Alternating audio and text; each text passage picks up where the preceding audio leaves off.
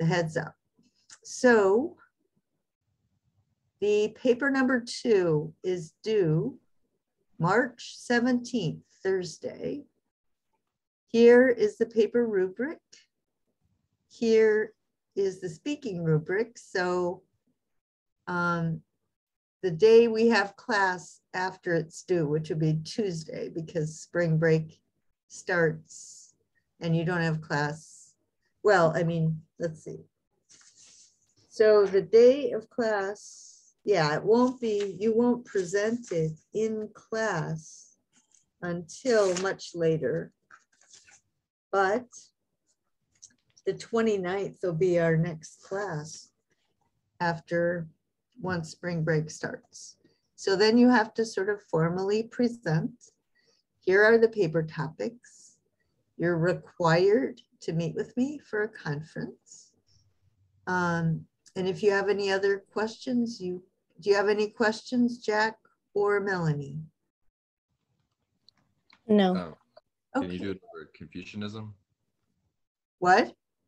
Is Confucianism one of the topics? No, it's not. The focus of the second one is the political virtues. Okay. And the reason I emphasize that is Arkansans do not get raised to care about the political virtues, as far as I know, because they emphasize rugged individualism. In general, they hate the government. Well, you have to think about what is the government, right? So I do want you to think about that. I want you to write about that. Okay. All right. So I did put the Confucius paper topics over here, I think, or I can.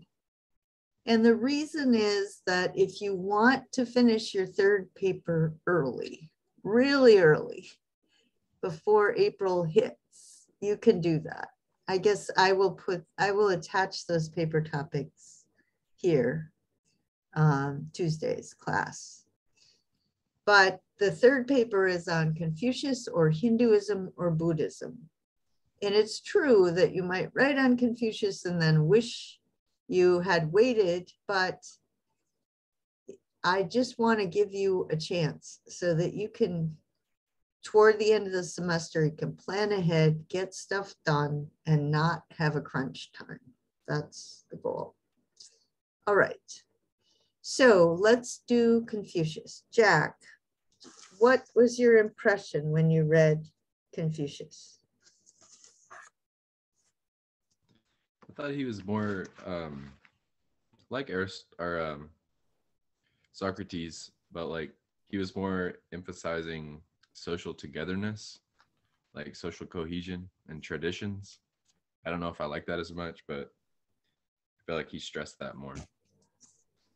Yeah, he did, right? And that's the stereotype about China, right? Yeah. Is it?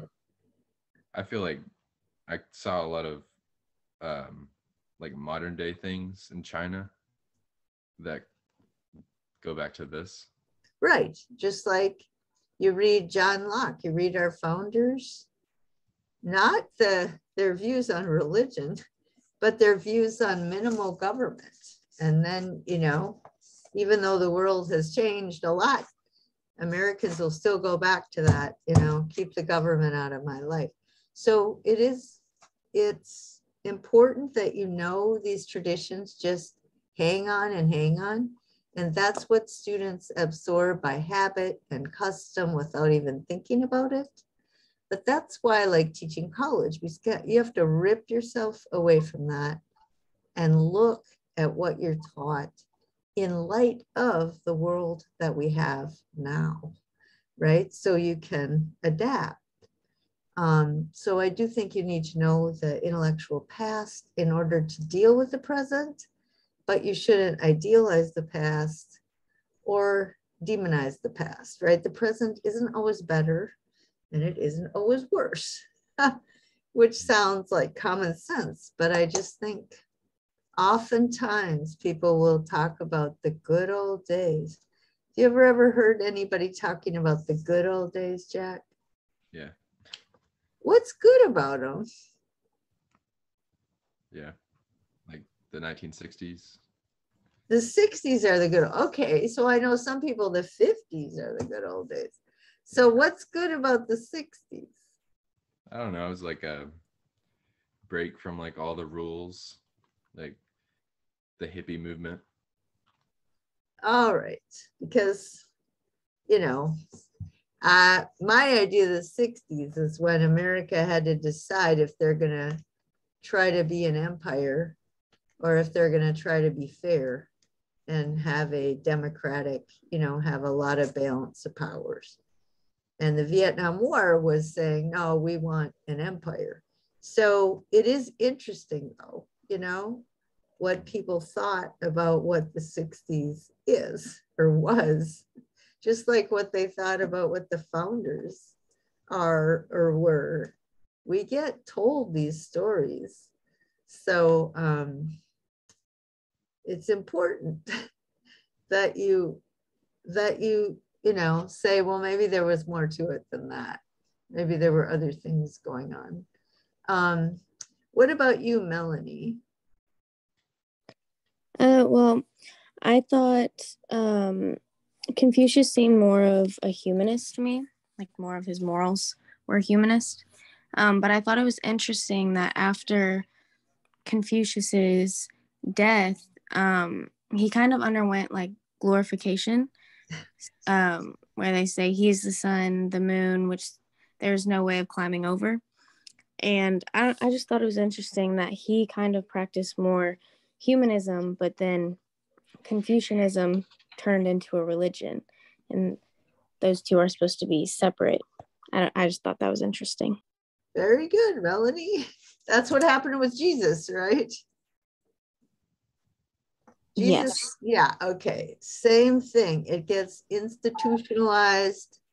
People tell the stories about these guys and they have their own agendas when they're telling the stories. And they want to institutionalize something. They want to put it in a box, and virtue can never be put in a box. But the same thing happened with Socrates, Plato scholars you would not believe. They try to put him in a box. So we have Jesus, Socrates, Aristotle is used to justify privileged Western white guys, So yeah, and we're going to see this again and again. So Confucius, Buddha, even Martin Luther King. I had a student during Black Lives Matter saying, oh, it wasn't that way during the civil rights movement. I mean, now we have all these people, they're so violent. It is not true. Not true. There was more violence during the civil rights movement. So idealizing the past is a big psychological mistake, and it's a political disaster. And humanist, right, Melanie? Humanist just means you have to actively exercise those virtues, right? You can't just label, you can't make yourself into a brand. Does that make sense, Melanie? Yes. That's what you're getting at? Yeah, that's what I was getting at. Yeah, humanity is not a brand. It's a combination of feeling, thinking, and acting. That's what it is. It's not a brand. All right, so let's go. Here's the issue. Wisdom literature is the focus, is the relation between nature and culture. And evolutionary, right? Took a long time. And over time, well, first of all, we had non-living, then we had living, then we had like amoebas, really low level of functioning, then the gradual, the creatures reacted to their environments got more complex, the creatures got more complex. the genetic mutations that were able to adapt to the new environment that was growing more complex, those were the ones that survived, and it just kept going and going. Okay, so you get to humanity, and then custom, habit, and imitation. So why don't you give me an example? Since we only have two people, why don't you give me an example of how you think people are just acting on the basis of custom, habit, and imitation with no one questioning, no one being aware of choice. Hi, Alex. That people are operating of a person or a society or some example of when you think it's unphilosophical. There's no reflective consciousness. It's just imitation and habit.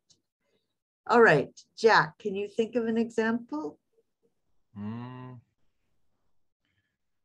Like manners? Maybe. Or basically like anything that you see your parents doing, you're going to imitate.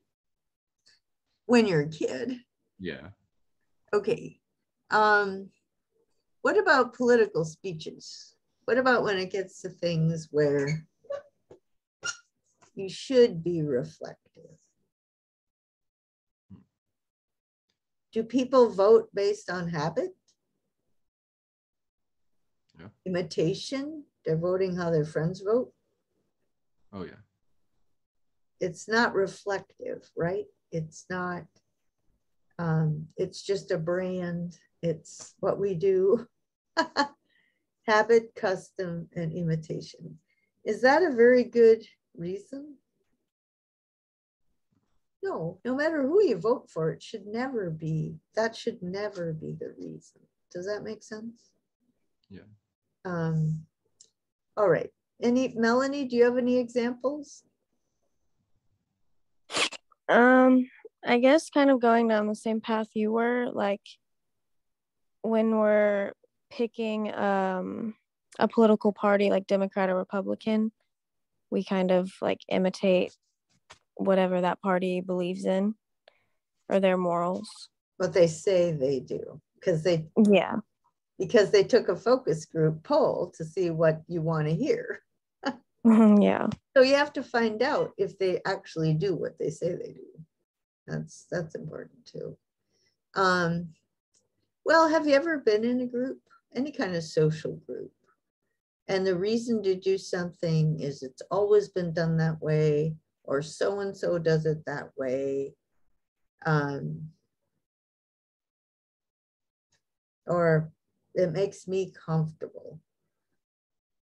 It's my comfort zone. Do people actually say that like that's a reason? Alex, go ahead. Sorry, I guess one example I was thinking of is when people judge a character based off of like what they hear about them, not like from what they like experience with that person. Okay. Because like when it becomes like a group setting, instead of confronting that person, you listen to the gossip, and that's how like othering happens, or like bullying, or just exclusion. Okay. What I want to point out to you though is you can't have a democracy, right? If too many people act that way too much, you'll lose your democracy. Does everybody understand that? Like, this is serious. It's not just so-and-so acting juvenile. It's, we cannot maintain a democracy unless we learn to think critically. So that's important. But what happened with Confucius, and this is, China has a huge number of people and a huge level of poverty until recently. So in order to survive, people learned to just, maintain frictionless social relationships because that was their survival. But that's not how it started. So here's how it started. Confucius lived when these small little fiefdoms were fighting with each other. The collapse of the Zhou dynasty, and there was the warring states. And the conquered were boiled to death and the relatives were forced to drink the soup, right? I mean, that is just about as low as you can go. So civilization is destroyed, right? When it collapses, what are the options? All right, so when 9/11 happened, there was a shock, right? What are the options? Well, one side is to use force and to just force people to behave, right? Rewards, punishments. People are sheep. People are irrational. You just have to treat them like herd animals and you have to scare the heebie-jeebies out of them. That's the only thing that'll make them behave. Okay, so that's anti-humanist. Do you remember when we went through humanist versus anti-humanist?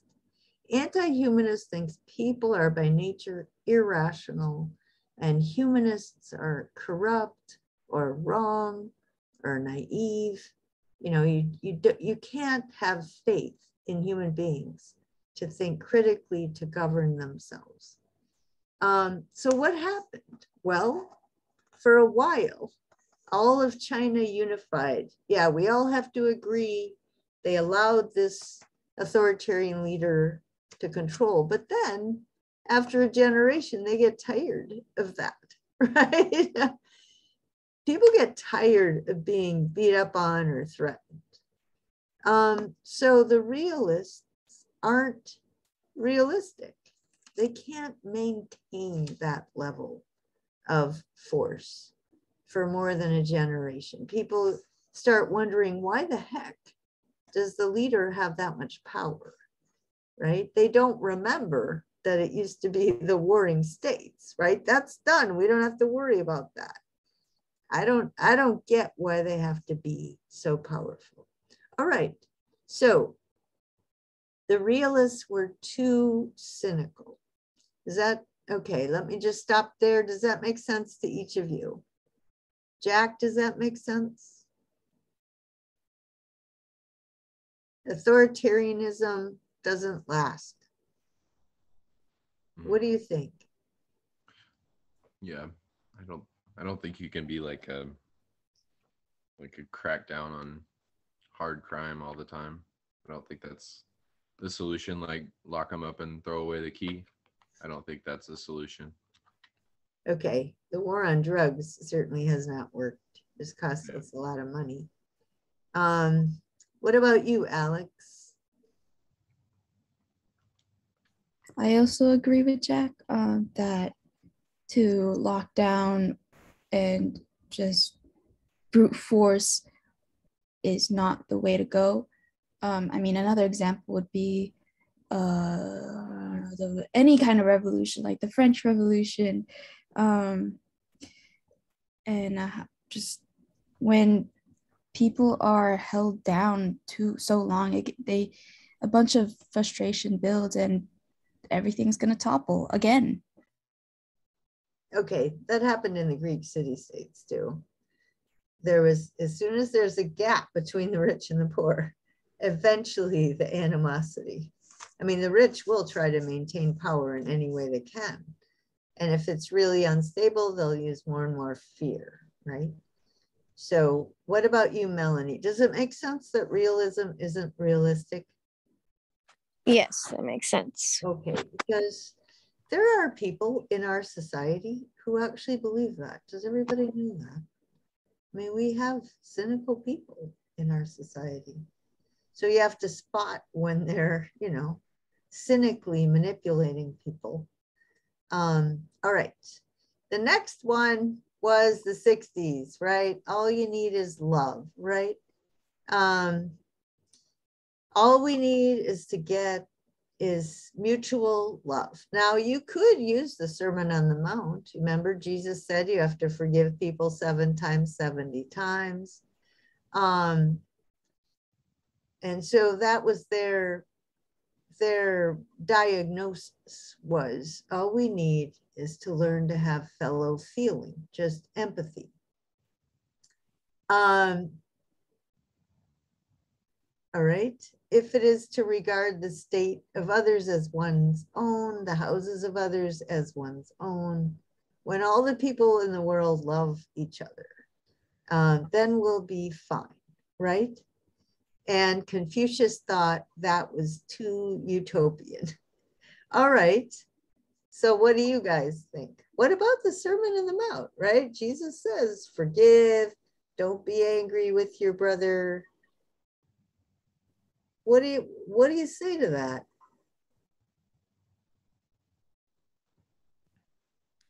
Alex? I think it would be too optimistic, because when you don't withhold, when you withhold your anger or upsetness and forgive, there's no learning for the other person. Okay. All right. There's also, you can't make laws based on that, right?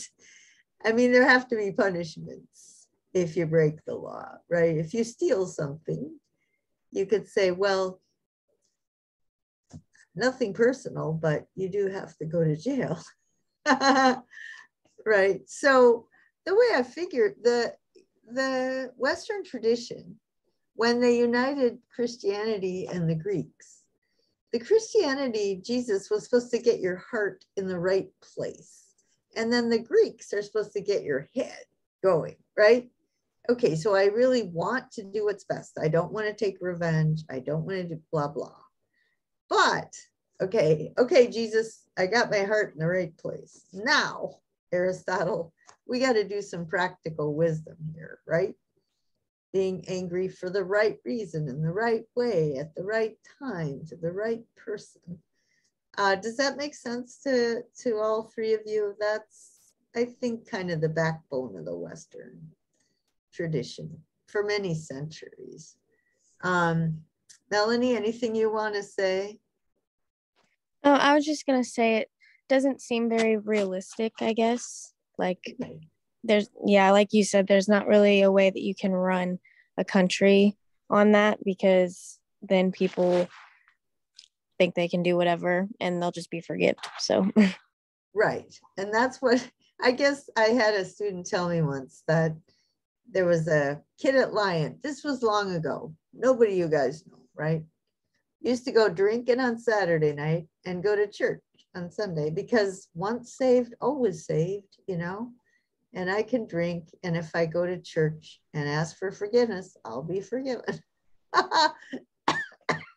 Yeah, I don't think you can fool God. What do you guys think? Definitely not. No. Going to church. What? Probably wasting his time going to church. Well, it's just so infantile, right? It's maybe what a 2-year-old might think, although I think my 2-year-olds were more sophisticated than that. But I mean, it's psychologically incredibly immature. All right, so far you agree with Confucius, right? That the realists are not realistic. The Maoists, the love everybody, are not realistic. What about the United States? We have talked about this. They were creating a science of political life, right? A science of politics. They were doing it from scratch because this was the great Enlightenment experiment. It's the most traditionless society history has ever known, because it was based on principles, right? Because the whole idea is we're going to wipe the slate clean. We're going to reject divine right of kings. We're going to reject any sort of inherited power, we're going to have equality and freedom, and people will take care of themselves. Okay, so the United States proposed reason, right? You can calculate your own interest. You can figure out how to take care of yourself, educate citizens and inform them. Remember, our founders were so obsessed with education? Because if you don't have education, you're not going to have democracy, right? But it was based on the belief that if we educate them, they will behave. But people didn't want to pay taxes for education. And so we're losing our educational system. The West approach probably did not occur to Confucius. He would have dismissed it. He said the mind operates in a context of attitudes and emotions that are conditioned by relationships. Unless experiences of relationships dispose a person to cooperate, upgraded reason is unlikely to do anything but aid self-interest. Okay, do we have a problem with people who are too self-interested and incapable of relationships other than with, you know, the othering, right? Other than this is the me and there's the other. You can't have a society like that. Does that make sense, Alex? Yes, it does. Does it make sense that Confucius would say that's because we didn't condition people to care about each other? Right? We just tell people rugged individualism, pull yourself up the bootstraps. Does that make sense to you, Alex? It does. Yeah. Okay. Do you remember when education was considered a personal achievement rather than a social good? Yeah, I do. Yeah. So we're going more in that direction. And the Chinese are noticing, incidentally, the reading from next time. I really want you to understand this. There's an article, a news article, where they say 7 reasons or 8 reasons why China is better than America. And boy, they really get us where it hurts, you guys. It's a meaningful debate.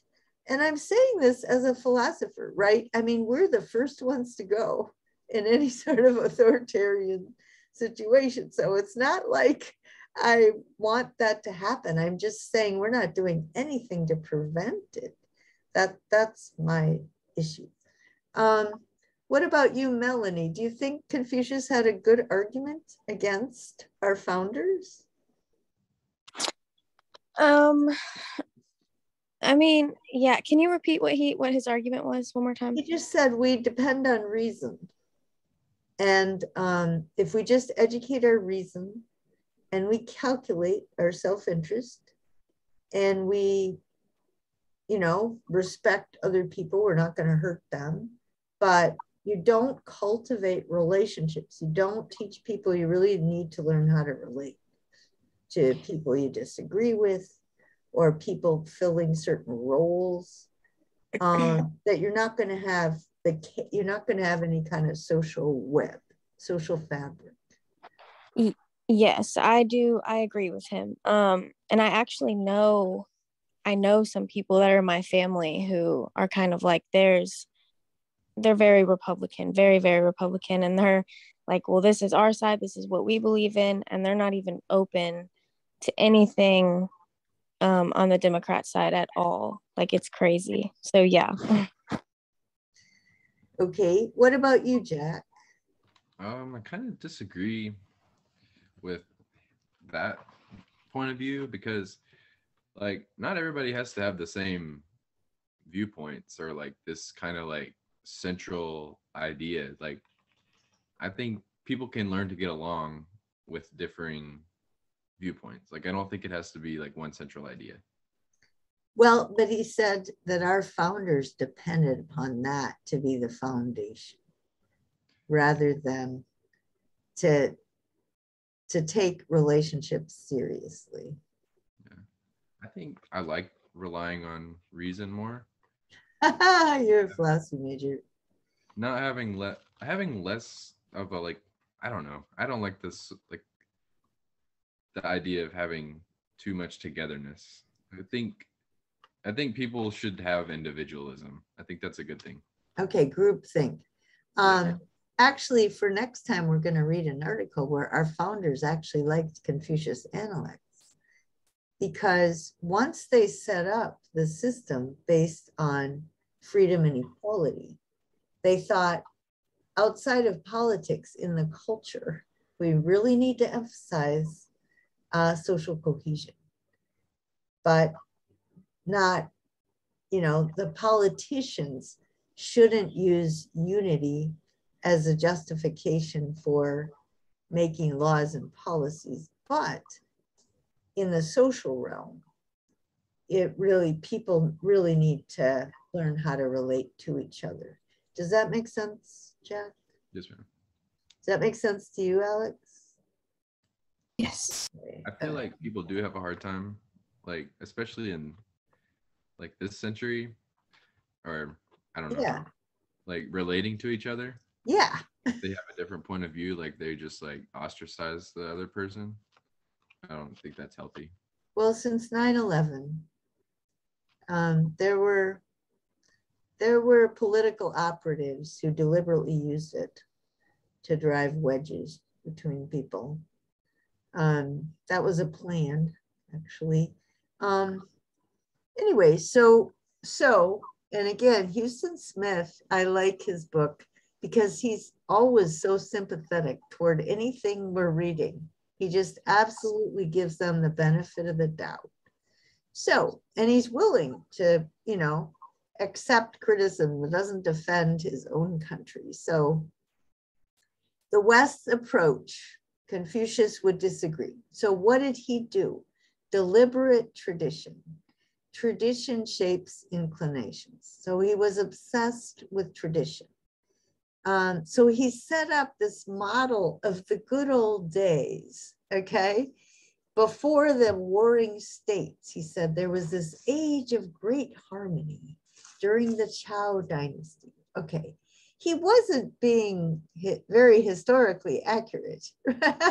He didn't even know basically what the data was, but he wanted this image in people's head that Chinese people are dignified, they have dignity, and they have grace, and they get along, because it wasn't what their eyes were showing them. But he'd say, yes, but there was the good old days when we really had this wonderful cohesion. So he was using it to create an image, right? To educate their imaginations so that they would be motivated to return to that idealized past, which was, as a matter of fact, to create a better future. It was the device for appropriating this glorious past. All right, people understood the need. Oh, they understood the need for social order without force or without always talking about love. They just kept saying, I'm Chinese. Chinese people are dignified. Back in the Zhou dynasty, we were civilized. So he was a social genius. And that's different from political genius. It's obviously different from individual scientific genius or whatever. He just was able to construct the society where people got along. All aspects of the society were controlled. So one thing that the book says was that grade school kids every morning, and this is what I used to do when we used to be in person, the day we did Confucius, everybody had to stand up and they had to bow to the teacher. And then they had to say, all human beings are by nature good. So, just think about how that would be a powerful conditioner of human behavior if a little kid was taught that. Either human beings are by nature good, or back in the Zhou dynasty, the Chinese were great, and we're going to bring back that Chao dynasty, and just constantly hitting a kid over the head with it. So that was his way of doing that. Now, this is the article for next time, so I'm not going to go through it, but I do want you to wrap your mind around that, right? That our founders liked Confucius Analects, and they wanted to start virtue clubs. Do you guys have, I mean, why couldn't an American say, well, I go to church on Sunday. That's my virtue club. Why would our founders want Confucius Analects?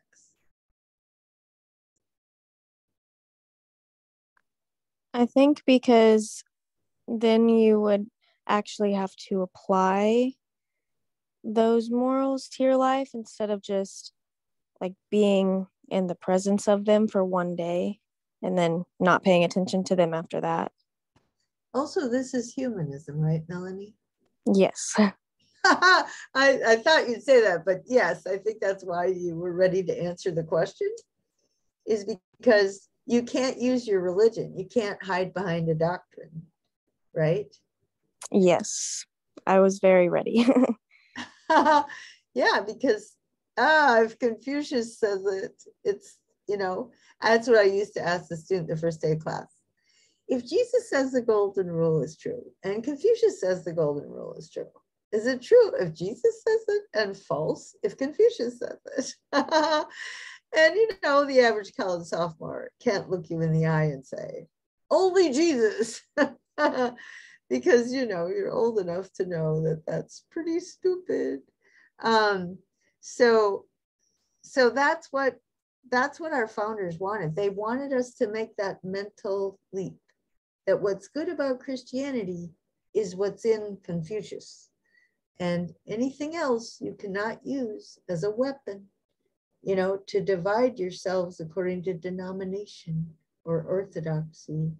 Right, Melanie? Does that make sense? Yes, that makes sense. So you think like a founder, Melanie, and you can tell your friends who think they're conservative that I'm the real conservative. It's going to blow their mind, right? You can just blame me as long as they aren't coming to your graduation and I won't be there. Okay, I will. Jack, what do you think of why the founders, does that make sense to you that they would want people to study Confucius Analects?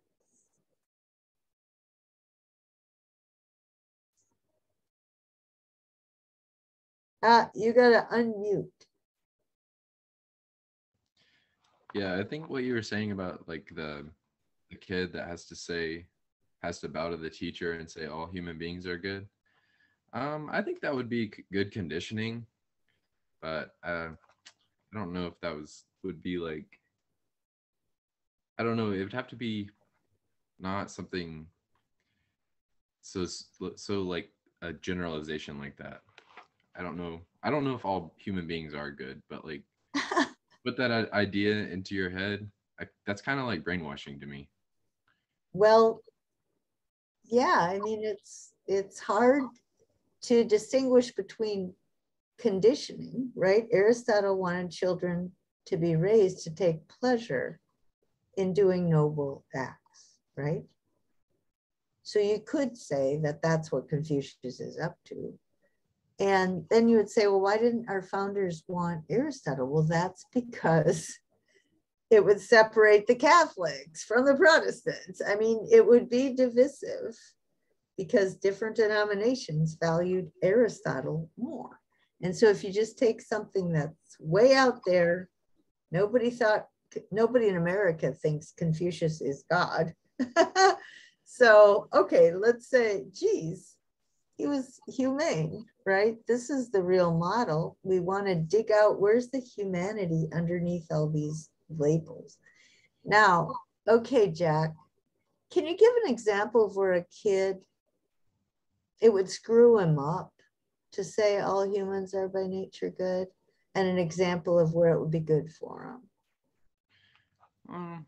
I don't know. I think about like saying the pledge every day. Like,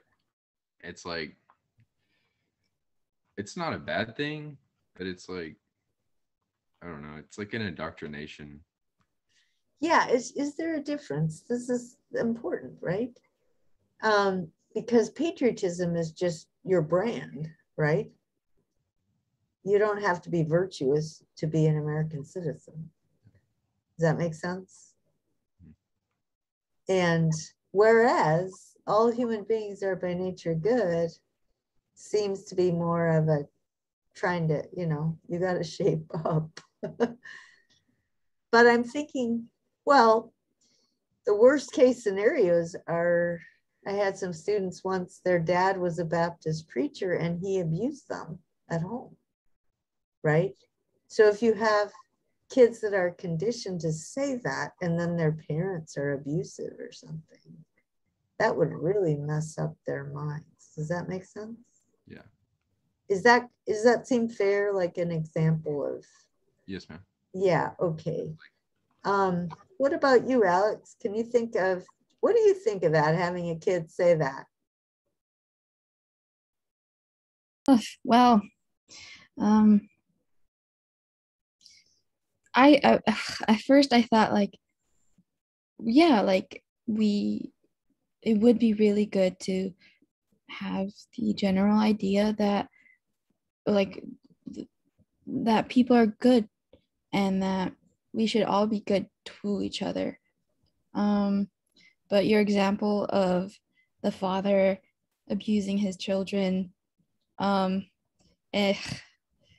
you're right, that would mess up their minds, because those kids would think like, oh, everyone is good, so what my dad is doing is good because he's a good man, so this is normal. And it would just create a little loop of them taking that, possibly, if they never learn that that is actually bad, to other people in their lives as a way for them to show affection or love. It's a hard thing to answer. Yeah, it's serious, right? A lot of parents will spank their kids because I love you, And so then the psychologists come in there and say, no, this is not the way to do it. But then you get people who are anti-humanist, people who think people are by nature evil, that little kids need to be shaped up, right? It doesn't work. It just leads to, habitual violence. It makes kids afraid. People don't trust each other. So we have a capacity for being trustworthy and for trusting people. We have a capacity for not being trustworthy and not trusting people. The trouble is, we want to trust the people who are trustworthy and not trust the people who are not. And kids, can really get messed up if you confuse those and call evil good and good evil. Okay, so here's Confucius' life. I'm hoping you can compare this to Aristotle's virtues, right? He was a great teacher. I mean, he had self-control, courage, because he stood up to the political leaders and got himself in big trouble. He was generous. He was even-tempered. He was ambitious. He himself was poor, but he felt like he deserved to be able to talk to powerful or wealthy people and call them out. So that's appropriate ambition. He had appropriate honor. He knew he was living honorably, even if he was dishonored. And his disciples or friends, or whatever you want to call them, recognized that he was an honorable man, even though he got mislabeled. He was a great teacher, just like Socrates, which I think is amazing. He understood the characters, and he would ask them questions and expose their character. He was humble about his abilities, which is self-knowledge. Remember that? You don't overestimate, you don't underestimate. He had temperance, self-control. He had democratic instincts, right? So he was humanistic. He could see the common humanity in all of us underneath all the affectations. He had a sense of mission. He made high demands on himself, and then he left. He wanted to go all around China and get these warring states, get the heads of them to behave themselves and treat their citizens well, and then negotiate with each other. He wanted to get hired as a political advisor, but they didn't want to hear about it. He almost starved, right? He almost got starved out. And so he returned home, he edited the classics, and he died. Let me just stop for a sec. Does that remind you of Aristotle's virtues, or Socrates, or Jesus? Does that make sense to you guys? Starting to see patterns. What do you think we're going to find when we read about Buddha and Mohammed? It's not at all what you hear, right? Or what you think, what you grow up thinking, but it's basic humanity, right? Those basic virtues. They just keep coming up again, and they're respected over time. Like, these are the people who become iconic. They become icons. So there were the main concepts in Confucianism is relationship. The word for human being is the same as the word for two.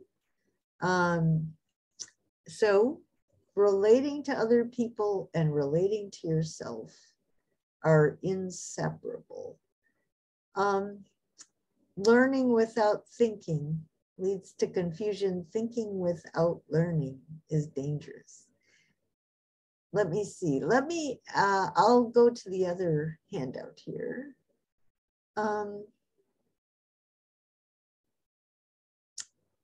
Okay. Let me go to the other handout that has some quotes. And next time, I will ask you which ones, okay, if you have the book, I do have those page numbers and the number of the analect, and you can look those up. Otherwise, you can just read from the book or the online version. Just spend some time reading some analects. Pick your 3 favorite analects and why you like them. And then I want you to create your own analects, right? Create 3 analects and explain why you created them. And the students really come up with really insightful things. So I do want you to all know that you have wisdom. Wisdom is not, you don't want to worship Confucius. They don't want to be worshiped. They want you to realize you can get this. This is deep inside, right? When you stop looking at all the superficial stuff and you go inside yourself, you can see which patterns are really harmful or really helpful. So this one is all about self-control, right? Sexuality. And then also, Confucius really focused on the relation between the generations and elder and younger, the 5 relationships. There's older sibling, younger sibling. There's husband and wife. There's ruler and ruled. There's, so those are all that's the cake of custom. That's what he wanted to weave everybody to do. Here's the golden rule. Okay, so I'm going to page through a few of these, And then I want you, I'm going to stop and you tell me which one of these you liked the best and why, right? And don't take the golden rule. That's too easy unless you can think of some really good reason, right? In his personal conduct, he was serious. In his duty, he was deferential. In providing for the people, he was beneficent. That means generous. And in directing them, he was just. That would mean he rules for the benefit of the ruled. What is wisdom? To devote yourself to your duty to humanity and respecting the spirits of the departed, to avoid them. I mean, avoid getting their wrath, right? You want to respect them. The man of virtue puts duty first. Suppose there were one who conferred benefits and who was able to succor the multitude. Must he not be a sage, right? The philanthropist is one who, desiring to maintain himself, sustains others. So there's no real difference between what I need and what you need. All right, let me see. The mature adult. Oh, this is actually when I was in China, the big temples to Confucius always have him sitting with a book. He's the great educator. And I can tell you that if you want to go where there's no child left behind, it's China. Every Chinese kid has 4 grandparents that keep that kid on track because they only have 1 kid, right? And those kids are put through really rigorous educational process. And Confucius, you know, these statues of him, these sculptures of him with a book in his lap. The thing about Chinese education, it's pretty rote, right? It's pretty mindless. You memorize a bunch of stuff. But I just, you know, America, I think we are just too arrogant. Like we were the great empire and we think we're going to be able to stay that, but we don't educate our young people at all. We have a crappy educational system. How can we possibly compete in the future? And if we can't, then we're going to bomb people or feel threatened by them. It doesn't, you know, we're not creating an atmosphere, a culture where we're likely to do well in the future, because the future requires people trained in green energy, people trained in technology, people trained in all sorts of pretty sophisticated stuff. And yet our preschool K through 12 gets worse and worse. And people homeschool, right? As it gets worse, people take their kids out of the public school and it gets even worse. I mean, we're in trouble. But anyway, Confucius, acquiring knowledge, constantly, you know, exercising knowledge, learning more, is praised by Confucius. He doesn't mind that he's dishonored, and Aristotle said that. People who really are honorable, they don't mind if they're not recognized because there's envy and people disagree. But those people always make sure that the people they think should be honored are honored, because you want people to get in the habit of recognizing what's honorable. Then there's his view of an examined life, being conscientious, being insincere, and practicing what you taught. A scholar who is not grave, so you have to be, there's a word in Greek, spudaios. Your learning has to be, you know, worth knowing. His chief principles: conscientiousness, sincerity, friendships are really important. When in the wrong, amend that. Jesus said that too, right? If you have an argument with your brother, go and solve it. before you come to worship. And then eating right, just basic temperance. Let me see. Why don't I just leave it there and ask you, was there one of those you liked, Jack? Yeah, the one about the honorable person not caring about being recognized. I think that's important. Like that reminds me of like when people take videos of them giving something to a homeless person and then they'll put it on social media. Yeah. I mean, Jesus said not to do that, you know? Did you know that? There's a straight quote in the Bible. Yeah. Wasn't there like a Jewish, a rich Jewish person that would like give a lot of offering to the church so that he would be praised? I think that was And there was a widow who gave 2 cents, and he said she's the one because she gave from her need, not from her abundance. Yeah, and when you pray, pray in secret. And when you fast, keep it to yourself. And when you, yeah, I mean, it's common sense. So that's, Confucius says the same thing. It's just, why do people keep making these mistakes? I don't know. Alex. The rule that I liked was, well, it ties very closely to my culture, especially, well, the respecting your elders.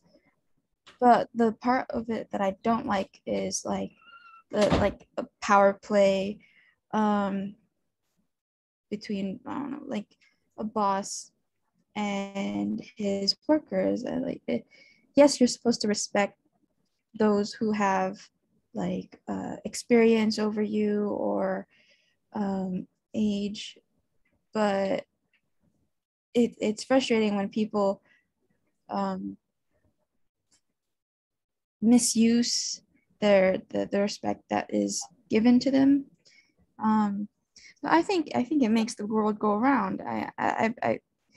I get easily frustrated when people, like my teammates, they disrespect our coach, and it just, yeah, it makes the world very upsetting, or like it's upsetting. I don't know. Well, the issue is the coach isn't just always right or always wrong, but there's a basic preferential option for just getting along for the sake of stability, right? And then it seems like if you have an issue, you could just talk to the coach about it and not gossip, right? Yes, it's very equal where of course he's the one who leads us and whatnot, but if we do have issues, we are able to talk to him and he adjusts. And it's just the others who don't go about the right path. Passive aggressive or just, yeah, I don't know. What I think is they must have learned that as children or something. You know what I mean? It must be a habit that they got into at some point. And I don't know if they even realize what they're doing or how toxic it is. Does that make sense, Alex? Yes, it makes sense. It's just hard because that's what I like about college. Like you get a second chance. You can re-examine everything. If you learn that at home, you're not at home anymore. Anyway, Melanie, what about you? What one did you like? It was under the mature adult. He said he asks himself 3 questions, and one of them was, am I being, or have I been insincere to my neighbor? I just think that's important in keeping the peace in any society. You have to be able to receive other people's opinions, but also give yours and respect that in a mutual way. Okay, so another thing that's been true in America that makes it hard, and I mean, that makes this a difficult issue, is that respect for your elders keeps the cohesion going, but sometimes your elders abuse their power, right? I'm right because I'm older than you. I don't, I don't have to be accountable for what I'm asking or how I'm living. And then the other thing is because of technology and science, the next generation knows stuff that the elders don't know. And so I remember being in an airplane once, and the boss, like the guy that started the company, was talking to an employee who knew the technology. And so the employee is trying to tell his boss, you don't know what you're talking about, And if the boss doesn't recognize that, I mean, this is the rapid change, right? That when things change really fast, technology changes really fast. I think the older people just need to make good judgments about when to let the next generation run things, right? Or certainly when to defer to their authority. Because otherwise you're going to get stuck in the past. Right now, we're just stuck in the fossil fuel economy, which is a total mistake. Like that's what powerful rich people know what to do when they don't want to change things. Whereas the next generation could have a lot of ideas. It's just not listening because they don't want to get taken over, right? Does that make sense to you all that it's, Confucius can go too far in terms of respect for your elders and get stuck in the past? I think he said something like the respect goes both ways. Like the older person should do things to be respected as well as so. In theory, it should work, right? Okay. At 15, here's a good one. This is another thing that America, with its focus on individual rights, I have my right to this and my right to that, it completely takes things away from how old you are and phases in life when you go through different stages in life. So this one's all about stages. And the wisdom literature is like that. So Jesus, for example, in his late 20s, or he was 30 when he had his conversion experience. And Confucius at a certain point turned around, right? And so at 15, at 30, and then the other thing that's interesting is that in America, a lot of people, especially men, but maybe women at this point, in their early 40s, they have a midlife crisis, right?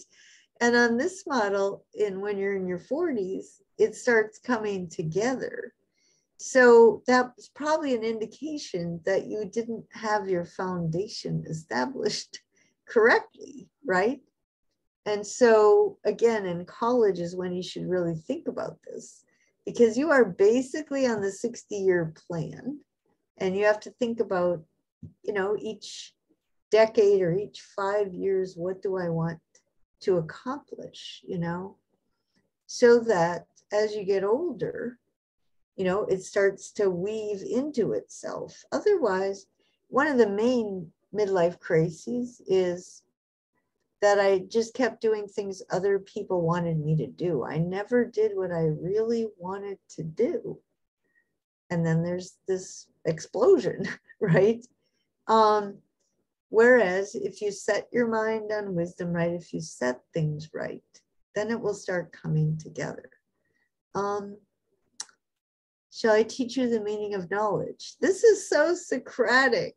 When you know a thing, to recognize you know it, and when you don't. Isn't that amazing? That's Socrates all over again. It's important because arrogance is a social disease, right? It causes so many problems. When nature, okay, again, I'm going to ask you about this. So when nature exceeds training, you have the rustic, right? That's somebody who isn't civilized enough. When training exceeds nature, you have the clerk, right? And those are the ones that just, nothing original. They just punch the buttons and do the numbers and have no creativity or passion. It's only when they're proportionate that you have the higher type of person. And then the golden mean, again, same old with Aristotle, talented, yet seeking knowledge from the untalented, right? You seek knowledge from everybody. You accomplish a lot, but you seek knowledge from people who only accomplish a few things. And that's how to have a democracy. And it's interesting because the qualities for having a unified society are compatible with the qualities of democracy when it's at its best.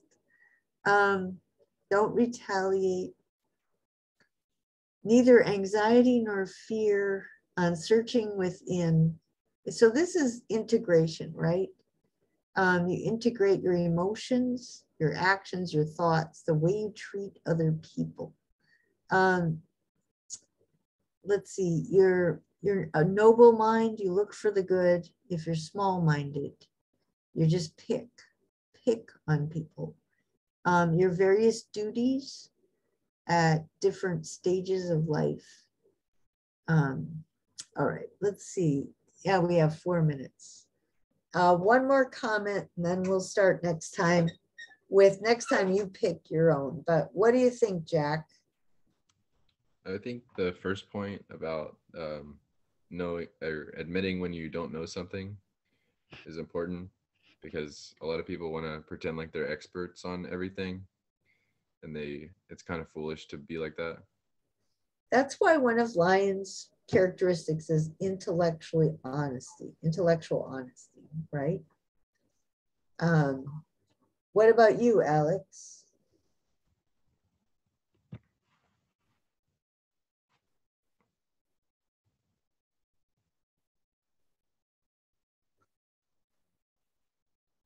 Well, whoops. Okay, Melanie, did you see one you liked? The one that said, what is knowledge? I think it was the second point. Like I see this within my own family, even where like it's kind of like the world is changing, and you can either decide if you want to change with it or you want to stay where you are. And some of my family, they choose to kind of stay with their beliefs of like the older days, and not really grow with the world and change their beliefs. The thing that interests me, Melanie, is our founders were not like that, right? They were radical progressives. And so I would say 2/3 or 3/4 of Americans, in the way they think, they would have been redcoats. They wouldn't have wanted to break from Britain, right? And they would have thought of, they would have thought of us as traitors, right? What's wrong with divine right of kings? You know, I don't want separation of church and state. I don't want science, you know. I mean, what made us great was we loved science. That's what made us great. Now we're going to make America great again by loving religion. And that's what we were getting away from. I don't know, it kind of make your day. Does that make you happy, guy? Isn't that ironic, Jack? Yeah. What was the question? Well, I mean, 3/4 of Americans would have sided with the British. Oh yeah. The ones that call themselves patriots. No, like the lack of critical thinking, just staying along party lines, just listening to what the authorities say. They're just thinking tradition is good because it's true. I mean, our founders were so radical, they completely shifted the worldview. And they got demonized for it, you know. So it is scary that 2/3 at least of Americans would not agree with our founders. But that was what made us great, was we were going to start over, we're going to get over all those old habits of worshiping the king, of using your religion as a political weapon, of ignoring science. Science was going to save us. We're going to have a science of politics. We're going to have social science to figure out how to condition kids. Oh boy, you guys, you got a mess on your hands. You got to govern this society. So at least I'm going to give you some stuff, some tools. I bet Melanie likes Confucius because it's so humanistic. Is that right, Melanie? I do. He might be my new favorite. Okay. That's great. It's exciting because I think Melanie's going to really like this. And that's why, you know, once I have students for 1 or 2 classes, once it starts to build, then you can have a whole intellectual history together. And that's what I like about Lion. You can just, then, you know, Jack or Melanie, I'll go, oh, remember 3 years ago when we talked about blah, blah? And they're, well, I don't know. Dr. Beck, you remember that? Yeah, I tried to. Okay, we'll see you. Bye, Dr. Beck. Bye-bye.